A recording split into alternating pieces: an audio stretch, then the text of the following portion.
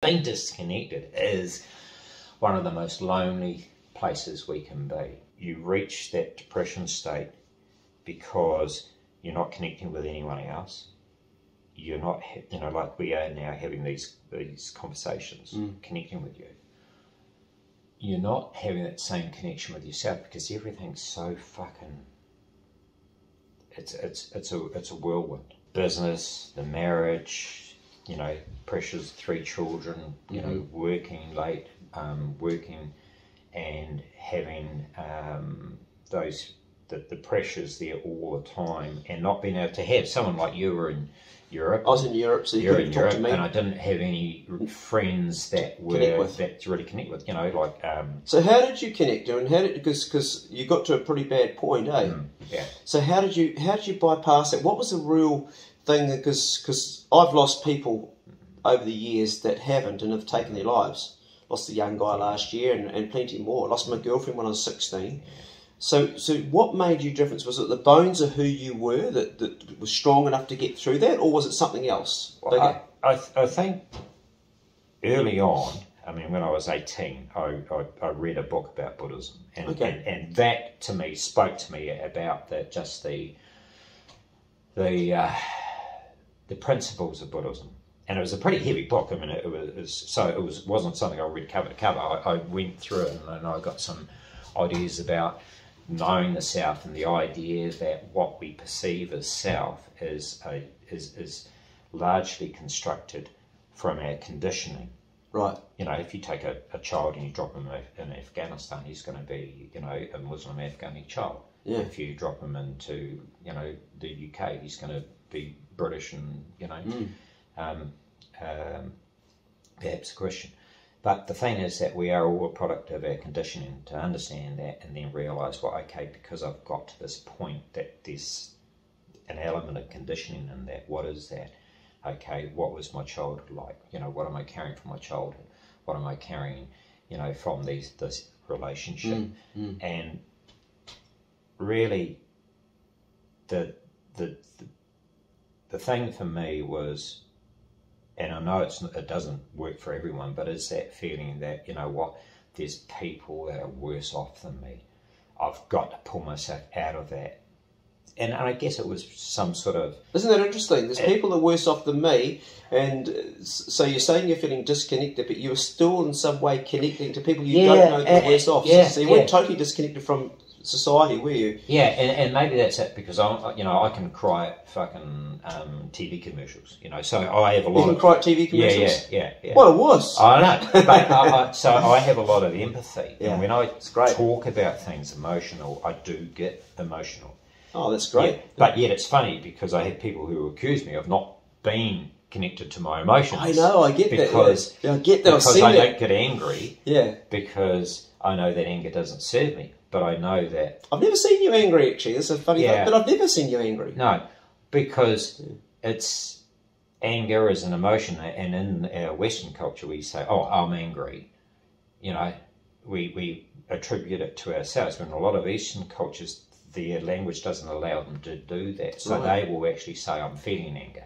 I'm feeling anger. Or anger's coming through me. Yeah. So there's actually a difference, whereas we say, oh, I'm feeling angry, it's me, I'm angry. Yeah. So no, it's not. There's conditioning that's come up. And if someone's done something that's made you angry and you take it on, well, you're the one being punished, not them. Yeah. You know, you're not punishing them by getting angry with it. It's an interesting one. I always say to people, it's your own anger. Yeah, it belongs to you. So you made me angry. No, that's your own anger. Yeah, I'm just doing my shit, man. If it makes you angry, that's your shit. Because one thing that makes you really angry might make another person laugh and happy. Yeah, it's all a perception. Yeah. So you got through that hard patch. Tell me about how you talked about connection and the universe, and how that kind of goes into a bit of a sort of weird sort of a place. So explain to me. Yeah, so one of the, my partner Shiva, she's a Montessori school teacher, and one of the things that they look at, and I'll come back to your question, one of the things they look at is the story that we have, okay? Right. And in modern society, we are lacking story. We're lacking connection at a very base level. When you lived in a village You sat around a campfire. Yep. You knew the people in the village. You had connection with everyone. In today's modern society, we don't have connection. We're really lacking connection. That's crazy too, because we've got this thing here, the social media, but we still don't have that. It's just flicking through. It's flicking through. Yeah. It's get just, that dopamine buzz all the time. Watch this, watch that, but we're not really connecting like we are right now. No. So the problem is that we don't have story, and if we look for story, then what I feel and what I come to understand is that one of the greatest stories is because within Buddhism you look at the passing away. One of the Buddhist meditations is to meditate on the decaying body. Oh, really? And what is there? Because if I look at you now, and if you were to pass away, I can imagine your decaying body going through that process. Yeah. And what is left?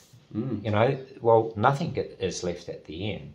So what was actually there that was of you? And this is the connection is knowing that we are. If I cut my thumb off and I put it there, I'm not my thumb. If I cut my hand off, I'm not my hand. If I cut my arm off, I'm not my arm. I've heard that story before. It's so a bit of a head fuck, that one. Yeah. So what is our consciousness? Take the head off. That's Pete there. Well, no, because you've got heart feeling there going on. You've got your sexual part. You've got your grounded part with your feet. You've got your so which part actually is us? Yeah. So what are we? And for me, coming to the story that I go back to is that we are made of star stuff. Now that's a Carl Sagan line, but it's true. I've got a rock in my garden that I set up and it's full of iron, and the iron comes out and it leaves a trail on the rock that's underneath it. Right. And when my grandchildren come around, I tell them the story that iron and that rock came from a star. Right. And the iron in that rock is the same as the iron in their blood. Right. That allows them to breathe. It transports the oxygen. Yeah. And so we rely on that star exploding to create that iron. Right. And so we are star stuff. Yeah. And when I speak to you deeply, you are star stuff, and you are a conduit for the universe to be aware of itself. Wow. But you've got to be aware. And this is the thing, bring awareness to who we are, what we are, how we've come about. That's amazing. It makes me emotional to think about that, because when you think about that, because that's science. Yeah, it's science, it's spirituality, it's a grounding in truth. And if you come to experience it, like I can see now, you're welled up. I am welled up. And when you feel that, when you actually feel that connection, that gives you somewhere to belong. I just had a spiritual epiphany. I'm not a spiritual man, as you know. I mean, I don't believe in anything, but that there was like, wow, that hit me. Just as that moment to think about how we are all connected. Yeah. When you broke it down in a way I could understand. And that's fucking heavy, bro. That's heavy shit. I mean, we did a lot of shit now, Dave. That's really heavy shit. That's like the next level. Yeah. And the thing is that when you have a conversation with someone who comes from that place, you feel it, and it gives you connection. So what I would say is, for me, moving forward in my life, is that's what I sort out. I sort out, and like I said to you before, for some people, they will back off. They are not used to. They don't want to hear that. They don't want to hear that. They can't. I can understand that. That's hard. That's a hard one to actually process. That was like the realization of what you were saying. I actually got that. You put it in a way like you explained to your grandchildren about the rock and the iron and the blood, and I can understand all that. That to me makes sense. I can actually put that in some sort of. You paint it in a way I can understand, because I don't understand spiritual stuff. I don't. Yeah. I have a lot of so-called spiritual stuff that have the weird shit, but I don't understand it because I just don't. Yeah. I grew up with Christianity. I grew up with going to church, going to Sunday school, and Jesus is the way. But then this invisible man in the sky, after a while, just didn't seem to really make sense to me after a while. There seemed to be an illogical pattern, and now we're getting into beliefs. And yours is just another belief, and then you get this polarization. I'm right, you're wrong. But the way you painted to me there goes into a science that my man brain, because women think differently, can put that in a rightful place, and it does make sense. I have actually read Stephen Hawking's book, which I struggled with because I'm not very clever. I read it and I struggled with going to fourth dimension, travel, time, and the quantum physics. But I did get through it, and I did go to the library to get a lot of references to understand what I was reading, and there was a lot of stuff in that talks about how everything evolved in the beginning. And you could talk about the God gene, like you could talk about God creating that all too, if that makes you feel better about there being a God. But just what you said about, so when we connect up, like you and I connecting up right now, we really are deeply connecting. It's about really connecting up with the universe. And that's it. So for me, it was seeking out, and I had to look for people that I could get that connection with, because not everyone is of the same tribe, and it's finding people. But in the first instance, what I found was nature. I went out in the bush. You did, eh? And I went out in the bush, and I went in the forest.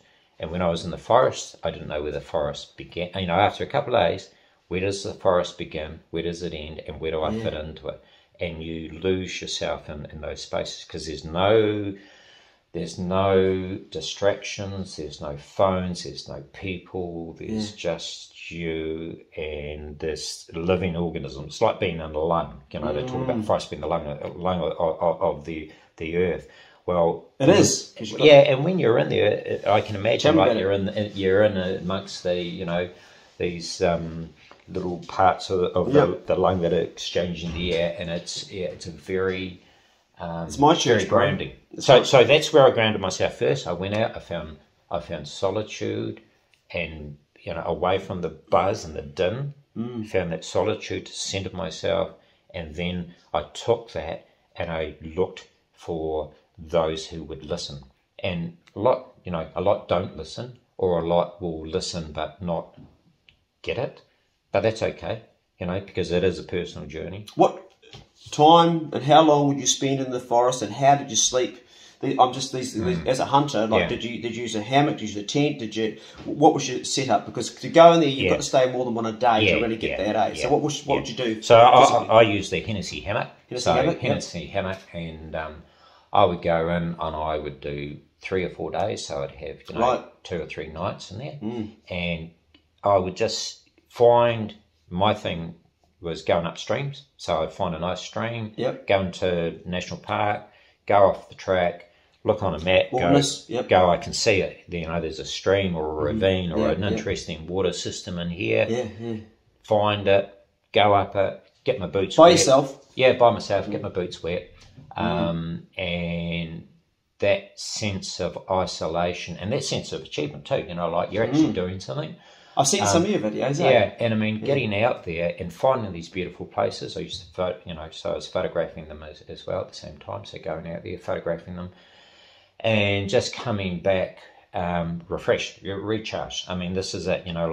Any time out there, even if you go out here and spend 5 minutes sitting there quiet, a bit of meditation, recharge. Going out for 1, 2, 3, 4 days, it's just really, you just come I get back, that, and it stays with you. This it does stay with you.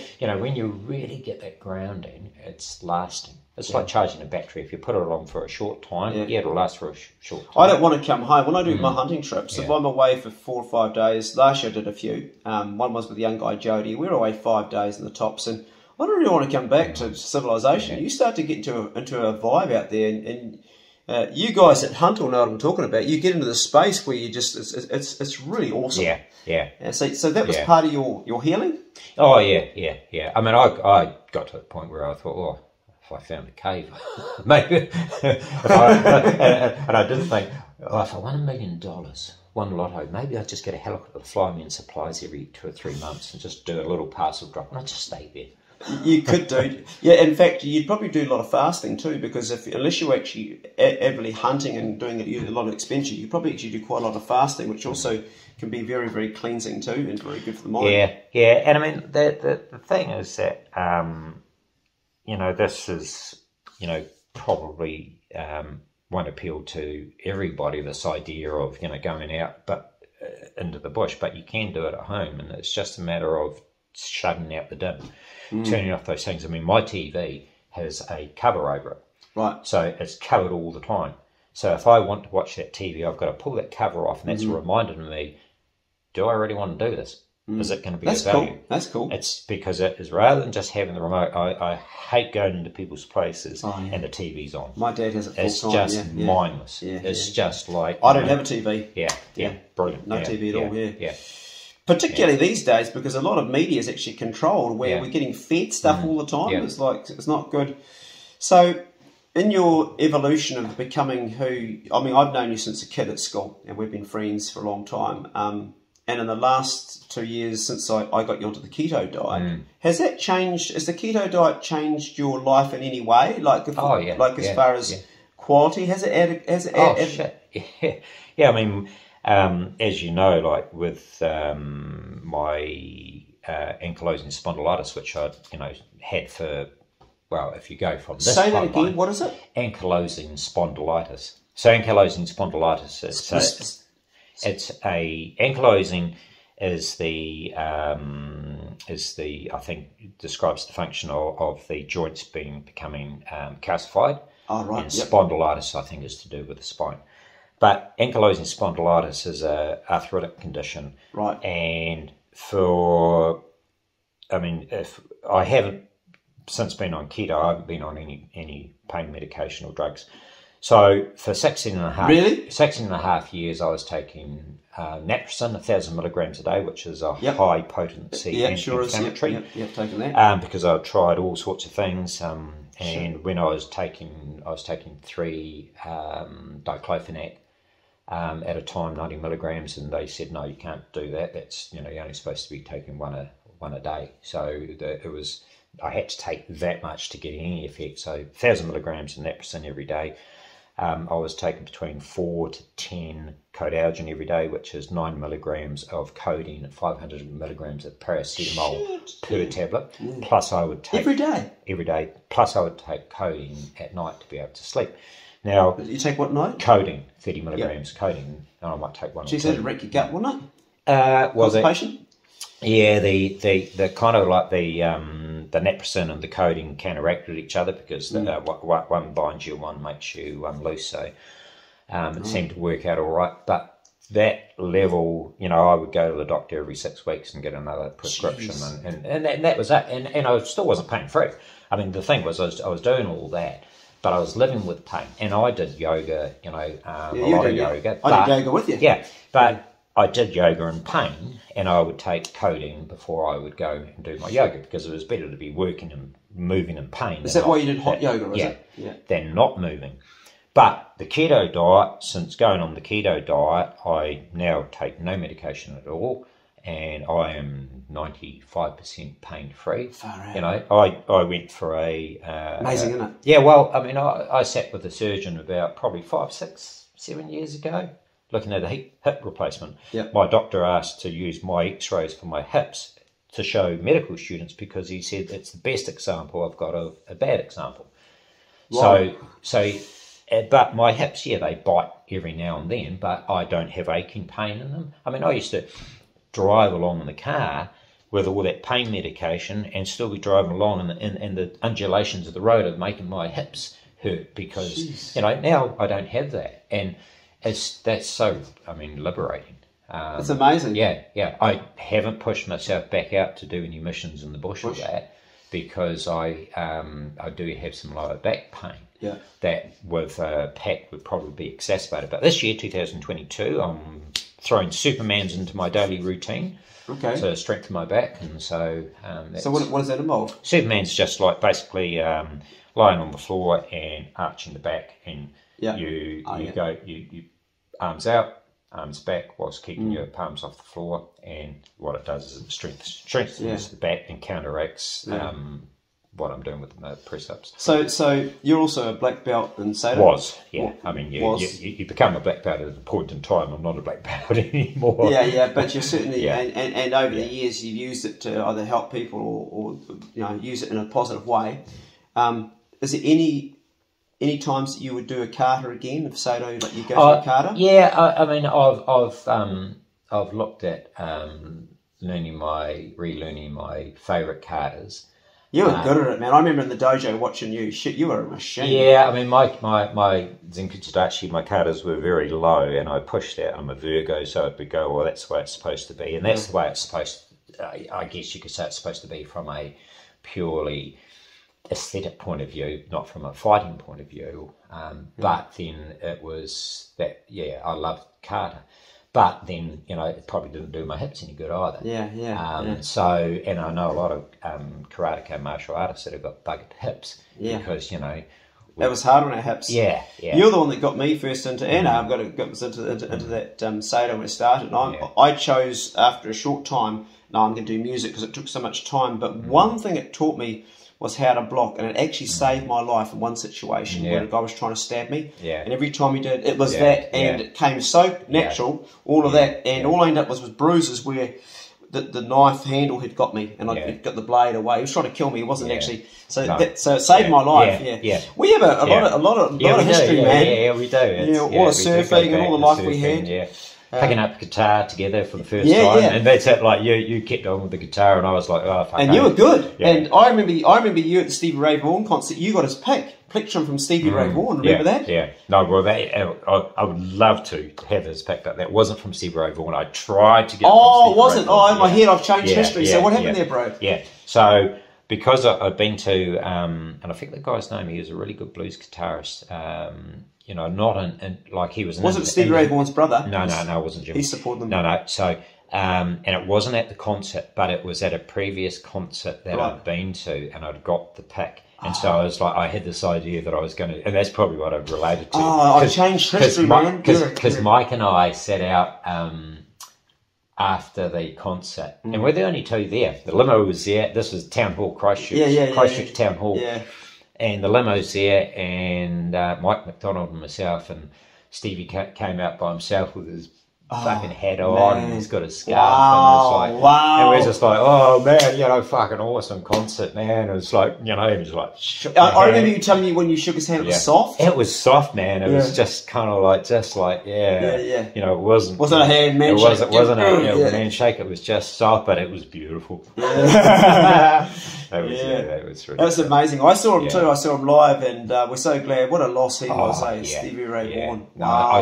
I still listen to Lenny. And it's just like amazing. It's peaceful. Tin Pan Alley, all that music. So I can hear, I can feel it. We grew up with some cool music, bro. We have some cool life. Well, it's really cool to connect up with you again, and I love every time I connect up with you because we really do connect, you and I, and we talk about everything and anything without fear. There's no fear, even though we probably, I don't think we actually clash. There's things that we teach each other, but because we're both so open, talking about like the vaccine is a good one, or talking about how it's so polarising with our families and society and the way the world's going, but we never seem to actually clash because it's almost like we're opening up more and more and expanding when we talk. We don't have this thing where, well, actually, this is how it goes and you'll fucking listen to me. We don't have that. No. All we have is this transparency, and it's really cool, man. I love it. And I mean, we may be guilty of confirmation bias too, because we're our confirmation bias, but a confirmation bias of openness has got to be a lot better than a confirmation bias of polarisation. I disagree. I disagree. I'm going to disagree because I think you and I are both always prepared to be wrong. Oh yeah. So there you don't have confirmation bias. We're always prepared to be wrong. Like if you're going to prove me and you can give me stuff that I can see makes sense, I'm not going to go, that doesn't work in my picture of what is. I'll actually change. And I'm always prepared to be wrong. And I think if you can remove your ego, because that's all the thing is, it's making you hold close to your beliefs. It's ego. It's like, oh, this is me and this is who I am. I'm always prepared to be wrong. Like, I've been following a vegan recently. I mean, can you imagine me following a vegan? He's a guy he's a doctor, and I've been listening to him, and it's so far outside of my belief system, but I'm listening to what he's got, and whilst it still isn't me, I'm actually listening to him and going, that stuff he's got there is actually really good. And it's like all the doctors, everything. I listen to everybody all the time, and being prepared to be wrong is a really cool thing because you actually grow.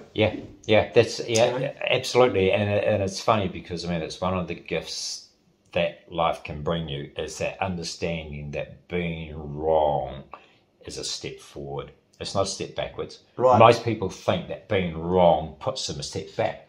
Yeah. Because they have that idea that if my ego has been attacked because I've been proven wrong, then I need to battle up and stand that ground and not lose it because I'm going to go backwards. But actually, if you give into it and go, oh, actually, I've just learned something, you've stepped forward. Yeah, yeah. You've moved forward. I get it all the time because I do a video just about every day somewhere, and I'm just speaking like we are right now most of the time. I get proven wrong all the time, and I'm doing it on a platform with thousands of people watching, and I won't argue the point. I'll go, that's very interesting, or shit, man, you're right. Thank you. Yeah. Thank you for enlightening me. Yeah. Thank you for making me better. And the thing is, I am wrong. I'm wrong a lot of the time. A lot of stuff, and I'm always prepared to be wrong because otherwise, how can I go forward? There's an interesting thing in schools. You've often got this thing, and I teach a lot of young guys that don't have dad stuff, and some of them I'll say to them, right, do you know, have you ever shot a rabbit before? And I have one kid, he constantly lies, his name is Sedo. Yeah. Okay, I said, okay, well, it's got two boys. You've already shot a rabbit, you never have. And the other goes, no, I haven't. He's trying to tell me he's done it just to try to impress me. So he actually misses out on learning how to shoot a rabbit because I want to teach the kid that hasn't. As it turns out, he's never done it. And you have these kids in school and the teacher says, you know what, blah, blah, blah, as they go, yep. Just to not lose face, but it's the kid that's quiet that goes, I don't know, and diligently listens. He's the one that actually grows and grows and grows and gets better and better and better. Exactly. And at school, I was guilty of pretending I knew when I didn't because I was actually dyslexic and I was covering up my inadequacy. And that was a survival thing, but it served me no good. And consequently, I got left behind, dumbed down, and left school without any education. A dumb fucker. So that there has been a lesson of me. To learn to actually, it's okay to be completely wrong. And the other thing interesting is we worry about people judging us, but what I have learned is by being honest about my inadequacies and how much I don't know, I've never lost friends over it. No. Like, do you dislike me any less when I tell you I don't know what you're talking about? No. You don't, do you? You don't dislike me. No. You just go, okay, he's a little bit ignorant of that. Let me help him. And then when you help me and you see me learn it, then you even like me more because you've actually connected up with me and given me something from yourself. And I'm spreading it to my kids. And you go away feeling like you've actually achieved something. Yeah. Which is a cool feeling. And honesty is really all we want. Yeah. You know, and honesty can be confronting. It's hard, bro. You know, but if I see honesty in you... then it's a reflection to me too. It's hey, am I being honest with myself? You know, here's someone who's prepared to fucking step into that space and be honest. Go, yeah, actually, I don't know that shit. Yeah, you know, and which is it's vulnerability, and it doesn't mean that you have to, it's not being soft or it's not being, admitting defeat. It's actually stepping up to the plate when you say, hey, don't know that. Yeah. We really could talk about that for hours, but also I think that when you have a certain confidence in yourself, because I get a lot of negative stuff, kill yourself, hope you get cancer. That was a good one. I wrote back to her and said, actually, I did. and a woman in the UK on my hunting channel, you deserve to die. I hope you get cancer. And I wrote back, well, your dream came true. I did get cancer, and that was an interesting dialogue. The thing is, I get so much stuff. Eventually, I come to realise that actually it's how I really honestly feel about me. And I know all my shit stuff. I know my shortcomings and I know my good stuff. I'm really in touch with that. So when people give me a lot of praise, it doesn't really lift me up. I get a lot of praise, oh man, you're a legend. But I go, well, actually, no, I'm actually not. This is what I am. And also when I get a lot of shit, I don't take that on either because I go, well, actually, no, you're not right there. I'm not that sort of an arsehole person because I'm actually this sort of an arsehole person, but you can't see that. So I know what I am. So when I say I don't know Peter, and if you were to judge me, that would be your stuff, not my stuff. It'd be a reflection of what you're feeling. And most of the hate in fact, I would say just about all the hate we get, whether it's online or in our lives, it's people venting their self-hate, what's going on within themselves. It's a reflection of what they're feeling. Absolutely. Comments, I mean, it's interesting. As a photographer, I've come to realise that there's very little value in the social space of what people think of work. Right. That's interesting. And those people that will put on comments like, oh, you need to do this or you need to do that. And if you do go and look at their work, you go, well, if it was someone who was like really achieving and, you know, was producing published material and, you know, you go, oh, okay, there's something here, I should listen to this. But if, you know, you go, well, actually, it's just someone else feeling vulnerable in this space. They're probably looking at what you're doing and going, well, yeah, that's good, but I don't like it. And it's interesting because what I've done is just, I met a guy and we exchanged our Instagrams, and I've been watching what he does. And what he's doing, I believe, is a bastardization of photography. Right. But I'm committed to looking at his feed all the time. Right. Because that's an opinion that I have. And what he's doing is he actually, if it makes him happy and he feels value in that, that's all that matters. All that matters, yeah. And so when I look at it, I go, oh, well, that's not what I would do. But that doesn't matter. It actually, and it makes me realise that if you get negative feedback, those comments that we can put some value on, they have no value because we're all different. We all value different things. And if by putting stuff out, and whether it's an opinion, your art, you know, anything out into social space and want to get validation from likes or comments, you know, building you up, then you're in for a rough ride. In for a rough ride, man. Because only, you know, if you have something that you want to share it, and people, you know, if you see value in it, people will take value from it, and there will always be the haters. And you just cannot give them any of your energy, because once you get into that loop, trying to please, and then you go, oh, I'll try to please these people because I don't like that negative comment. And then what are you doing? Someone flicking through, giving you 2 seconds, and go, oh, I'll put a heart on that, flick through. And if in 2 minutes' time you'd say, well, what were the images you put a heart on? They wouldn't know. It means nothing to them. If someone engages with your art, your photography, your videos, then they will take the time to write something or to connect, or, you know, and it might just be a like, but it's not a you know, comment that's going the other way. And so with the whole ego, we have to be, you know, looking at what we take on board, and that's the social space is something that I think we've got to be very careful. Absolutely. But for you as a photographer, I guarantee, and correct me if I'm wrong, but I guarantee when you create a photo, when you take a photo and when you've done what you're doing, you've edited it, and you sit back and you know that is good for what you perceive good to be, I guarantee that you put that out there still feeling good regardless. Now you're at that place, because I have videos that I just love, and I go, wow, this is something I've worked on, and they crash, they rank like the worst, and I don't worry about it. I don't worry about it, because I know for me that was a work that I'm proud of. It's the same with music, it's the same with art. You have to, first and foremost, for it to be sustainable, you've got to really love what you do. You've got to really enjoy. I love my work. I love making video. I love making music. I always have done. Even before there was an internet, I just love doing. I love creating stuff, and I love sharing, and I love making people. I like the connection. It's a form of connection again, and we're coming back to the same thing, connecting up people.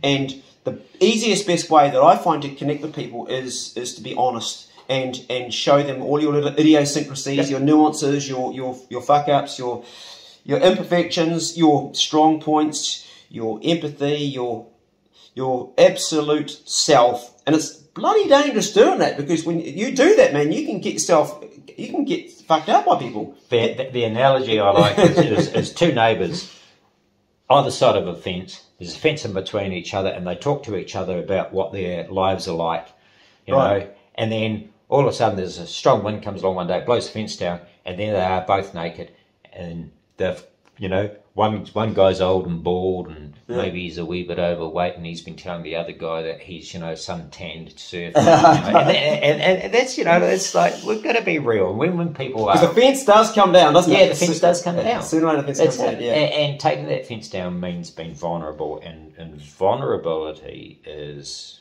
what we, you know, is very valuable when we see it in other people. Yeah. You know, we're scared to show it ourselves. But well, we are, because we all have things wrong with us. We all tell lies to some degree. We all tell lies.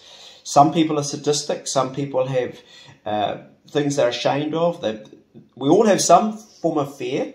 One of my fears is rats, and you joke about it. I lived in a house with rats running across the bed at night, and I had to overcome that fear. Another one of my fears has always been public humiliation, which I've managed. Now I'm in the public domain, and I've actually faced all those fears. One of the ways I faced public humiliation was by creating a YouTube channel 10 years ago and putting myself out there and realising this isn't so bad. It's not so bad when so all of these things that we actually go into, and as I think it's a Buddhist saying, eventually, just like the sun comes up every day, the truth comes out every day. I'm not sure that's a Buddhist thing or not, but it sounds like a Buddhist thing to me. So we have things that are going to reveal us, and most of us carry things that we don't want to be revealed somewhere down inside our psyche.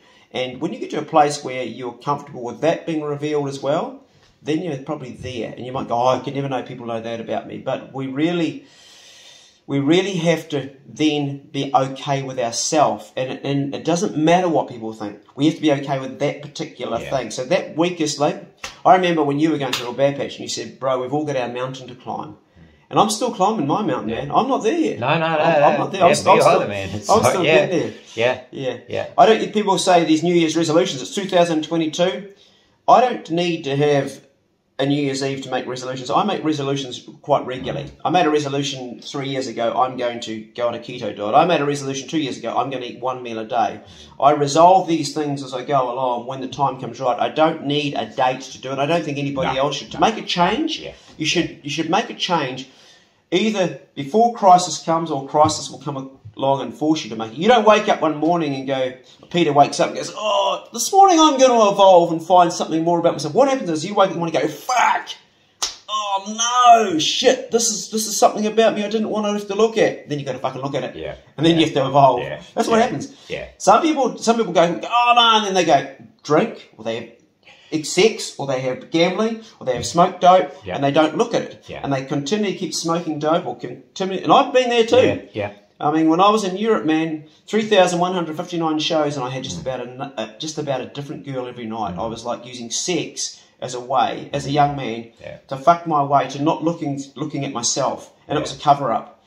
And it wasn't until I came back to New Zealand and actually got into the bush. Spent hours and hours, days on end with my dogs in the hills alone. That I was stuck with myself. I had no distraction. Couldn't do rock and roll. Couldn't take drugs. Couldn't fuck groupies. I was just me, and I went fucking crazy, man. I went through really, really like, who am I? What am I? All these questions, and I really struggled, and finally got forced into having to be responsible for how I was feeling. And then I had children. That was another responsibility, and it's been a real journey. And I would be more happy today. I am more happy today than I ever have been in my life. Yet I've had the worst shit happen. And I've had so much loss, but I'm actually in a place now where I'm good. It took a long time to get here. But I've got friends that we've lost friends. I guess Mike would be one, who's no longer with us, who he just all the time, smoked cigarettes, covered up all the time, and eventually life takes you out of the equation. So, and you and I could have gone that way too. We're not anything special. No, we're not special, eh? We're nothing special about us, and we should never ever fool ourselves. We're just lucky. We're lucky that we actually evolved enough to survive all the things we did. And that's it. It's personal evolution.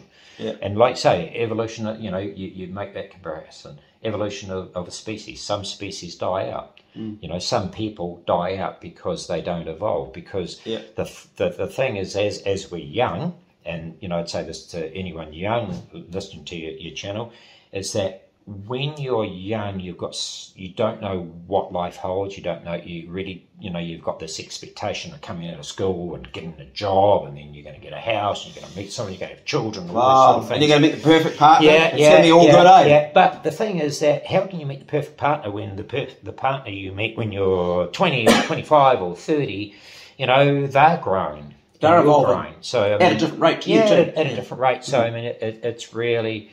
You know, you've got to be aware that we are evolving, and you've got to embrace that evolution and feed it, because the more you feed it, possibly the sooner you'll make breakthroughs. If you're not feeding that personal evolution and sitting back, taking drugs, drinking, sex, doing those things that, take you away from working on yourself, then, those things will come later in life. And when they do come, you'll go, fuck, I'm happy now, and I've reached this, this epiphany, where I'm still evolving, but man, I am so content. And content, that's the thing. Yeah. That's the thing that you do become. There's always work to do, but you become content with where you are. And enjoy the journey on each step of the way, like every day. I wake up, the first thing I do in the morning when I wake up is I have a big stretch and I go, I'm fucking still here, man. I wasn't meant to be here, but I'm still here. Woohoo! That in itself is a gift. So I've got life. Because sure as hell, one morning, it ain't going to happen, brother. It ain't going to happen. That's it. And we're old. We're getting close to 60. That's it. And one of the things that, I always contemplated was, okay, I'm on my deathbed. My breath's rattling. The machine's beeping slower and slower. The family's gathered around, and I want to be able to go. You know what? I know myself. Because that's really the only thing you can do. Truly the only thing you can take out of this life is to go out knowing, actually, I got myself figured out. Don't worry about anybody else. I got myself figured out. If you get yourself figured out, you can check out knowing that, then you're done bloody well. Because a lot of people will check out and without really ever delving into who they truly are. They're a reflex action of their environment, their culture, their upbringing, their injustices, perceived injustices, real injustices. I'm losing a guy right now. If you're watching this, Goober said to me, he had a lot of anger in his life. A lot of anger. And but he's going to the grave now. He's last stage of his life, going to the grave with peace in his heart. Fantastic. Which is fantastic. That's awesome, man. It is. I will go to the grave myself, because I already faced my own death 2.5 years ago. I didn't think I was going to make it. Having an advanced cancer that spread. I saw the fear in you, man. Oh no, I was really on my way. And I did have fear, but I also came to a point eventually of acceptance, and that was a journey in itself. You saw me just when I've been told I had it, so I had having to process that, and I was loving life, and I didn't want to lose life. And I was like. Sorry, but what I saw, and I'll quantify that, is the fear, but you were prepared to fight. You were like, well, what can I do? So you were stepping forward instead of standing still or stepping back. I'd done a huge amount of research on what. And thank God you did, because that's why I went on the keto diet. That's why I don't take pain medication, because you had that, and that your cancer was a gift to me. It's spread out. It's the doors that life opens for you, isn't it? It does, and a lot of other men. There's over 113 men now that I know that are still on that diet, that I've kept record of, and some really good mates, and it's really good to see them all like you being pain free and on. But I've also got more than one friend who is either diabetic type 2, who's really struggling, who has tried to but fallen off it, and they're now physically suffering, and they just will not listen. They're having cornflakes at breakfast and wheat bix, and then for lunch they're having bread, and they're just sick, and they're dying. And they just cannot make that transition.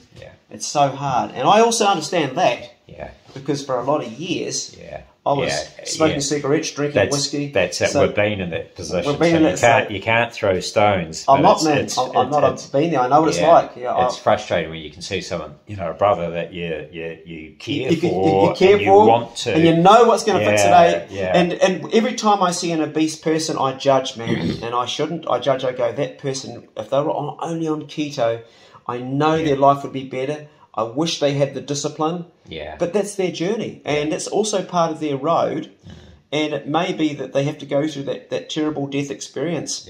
I've got one bloke that lost. I said to him, in 3 or 4 years, bro, if you keep going like you're going to be full-blown diabetes, you'll be type 2. He drank a flagon of beer every day, and he was already starting to show. He was peeing a lot and showing the signs, and I said, you're becoming insulin resistant. 3 years down the track, he got diagnosed as diabetes type 2. I said, bro, you've got to change your diet now. This was 3 years ago that I said that there. And That's before I didn't know a lot about it. Yeah. A year later, he had his first leg amputated. Yeah. Kept on drinking. Yeah. Last year, he had his second leg amputated, and it's going to be his hands next. Peripheral vascular disease is the biggest cause of amputees, and it's mostly through diabetes type 2. Yeah. Still drinking. Yeah. And he ended up with one arm, and he's got the other one to hold the flag, and he'll still drink it because that there is his lesson. That's his life. Yeah. That's the path he's chosen, and we aren't to judge. No. But it's just... We just see it and want to help. Yeah. Through compassion and empathy. But we aren't to judge because we have also done stupid ass stuff. We're no different. We are no different. No. And I hate telling people what I think would be good for them. Yeah. Because straight away I'm feeling like I'm preaching. And I don't want to preach. All I want them to be is be well. But I notice whenever I put a video up on a keto diet, I get a lot of dislikes. Right. And it's people not wanting to give up stuff. I'm not going to give up my potatoes, or I'm not going to give up my whiskey. Yeah. I get that. Yeah. I mean, I'm off keto at the moment. I've been off 2.5 weeks. How are you finding it? Yeah, good, because what I do and what I have found is that, I am, I don't have sugar still. Yeah. I am, anything that with carbs, because I've been doing, keto now 2.5, 3 years. So everything's low carb anyway. So I'm keeping. You're probably in ketosis to some degree. Are you doing any form of fasting? But I mean, I don't normally drink beer, and of course that's one of the things that people go, I had a girl who would have really benefited from being on keto, but I have one every night. I'm not going to give that up. It's like, well, she could have had a non-carb beer. Those blonde beers are non-carb. Yeah. But hers was wine, so it was. Oh yeah. Well, I mean, you do have to make some sacrifice in anything in life. You want and that's it. You've got to be willing to make the sacrifice. But making the sacrifice that I have, and people go, oh yeah, I tried it, didn't stay on it, and I go, well, the thing is, for me, the benefit outweighs of being pain free. I mean, people don't, like you said, I was a black belt in karate. When I got ankylosing spondylitis, I was a black belt, I was training, I was coming up to my knee done, I was instructing, and then all of a sudden I got ankylosing spondylitis. So did you not go over your knee done? No. Okay. No. So I got ankylosing spondylitis, and I couldn't instruct anymore, and so, that really impacted me. Yeah. And that was because, having all that pain, and now being pain-free, it's just, there's the benefit. So, the going from having that level of pain to not having it, it's a no-brainer for me. It's just like, why would I not do this? Yes. And once you're into that groove, it's great. I only have to cook one meal a day, and when I do cook, I cook enough for 2 nights. So I cook one. Oh, so you're only doing 1 meal a day as well? Yeah. When I'm on keto, cool. I'll have a coffee in the morning with cream. Yeah. I'll have a coffee at lunchtime with cream. How much cream are you putting in it? I'm putting in about 60 mils of cream, so you could say that's knocking me out of You probably want to go to a tablespoon to be in a fasted state because it's... But it works for me. Yeah. So it's kind of like, it satiates me. Yep. And I can go through until that evening meal. Your blood sugar will be good, bro. So my bloods are fantastic. I had the test where they do the elasticity of the arteries. I had it done about 3 years ago before I was on keto with a guy that was looking at people that were doing yoga. Yeah. And I had the elasticity of a 32, 35-year-old. Wow. He'd done 430 odd. He said, you're in the top 1%. Wow. I had that done just recently. You can pay to get it done now. And again, she said, like, you're just up the top there. She said, your heart health's fantastic. Now, Dad had a heart attack at 59. Yeah. So for me, that's good news. But, the keto diet has not done any harm to that. It's, it was the same before I went on keto. It's still the same now. So, some people go, oh, well, you're eating all these fats, and, they don't understand the way it works. So, but the way that it does work is actually saturated fat is created by sugar and carbohydrate. When you eat saturated fat, that's not going to cause you any harm. You need to have saturated fat. This is the thing, lie we've been fed. Your body actually, when you have sugar and refined carbohydrate, saturated fat is a problem in your arteries, and we don't want that, but it's the sugars and the carbohydrates that create it in your body. Yeah. So that's the thing. If you eat a fat steak and you eat that there, I love my fatty yes, so do I. Yes, I love that steak too. When you eat 1 meal a day, it's a celebration. Yeah. Whoa. Yeah. I eat every 23 hours, and I make a process of it. Like I've got the fish I caught, I've got the deer I caught, or the pig I caught, and I have a little bit of everything, a little bit of, because you want a lot of nutrition. Yeah. So I've got my probiotics, my sauerkraut, I've got my kefir, I've got my prebiotics, my pecan nuts, my garlic, my onion. And you actually taught me about onion because I used to eat too much, so keep that down. It's quite a lot of carbohydrate. And then I've got all my leafy greens. I don't actually do a lot of vegetables like I used to. I've actually realised that because I want to get an impact of a lot of nutrition, you're having to bulk up on a lot of leafy greens to get the amount required to get potassium and that. There's other things I like to get it out of, like a little bit of liver. You can get a lot from what you get out of vegetables, out a little bit of liver. So I tend to, eggs is probably the best amino acid you can put in your body. So the best thing to break your fast with is a good amino acid. To break your fast, so the first thing that you put into yourself wants to be something like an egg. Right. You and I, we could probably go well on 3 or 4 eggs a day. I find it's quite hard to eat that much, so I'll just have a couple. But that's a really good amino acid to fuel yourself. And the cool thing about fasting is, of course, you're in a state of autophagy and you're creating growth hormone. You're actually increasing it by 2,000%. Nothing else. It's done wonders for my hair. yeah. Sorry, bro. That's testosterone. Just too much male. Yeah, too much. Yeah. Pedro's been a friend of mine forever. Love what Clay's doing with the Bro Check Club here, because the thing is, you need a bro. You need a bro in your life. You need someone that you can bounce ideas off. And it may not be a bro. It may be a gal. But, you know, if you seek out somebody that you can talk to. Really talk. Really get down to the guts of what's going on. Yeah. And, you know, those just, And sometimes that you get to that by asking those deep and meaningful questions, because that's the sort of conversation you want to have. So you've got to get comfortable with saying things that perhaps you're not comfortable with at the moment, asking deep, meaningful questions to go find someone who's going to actually be truthful and answer those back. And then you can go, well, reach out and go, hey, you know, we should catch up more. We do it all the time. We actually make a point of catching up. Pete's staying with Arb right now, a good friend of ours, and he's staying with him. He's made time in his day. Pete and I are both really, really busy. Pete's a professional. He's an artist. He's a photographer. And similar to me, and a lot of our fields cross over, and we both put a lot of time into our work because we're passionate about our work. We love our work, but we also make sure we make time for each other. And when we do, we always come away feeling, I always come away feeling good. I can't speak for you, but I feel like I've connected with a brother, and I also come away with something new every time I'm with you, bro. I always come away with something, okay, I need to look at that part of myself and explore that more. And it's neat. It's cool. Yeah. It just reinforces the value of life, because, I mean, this is what we want. It is. Check on a brother, and go steady. We'll see you in the next one.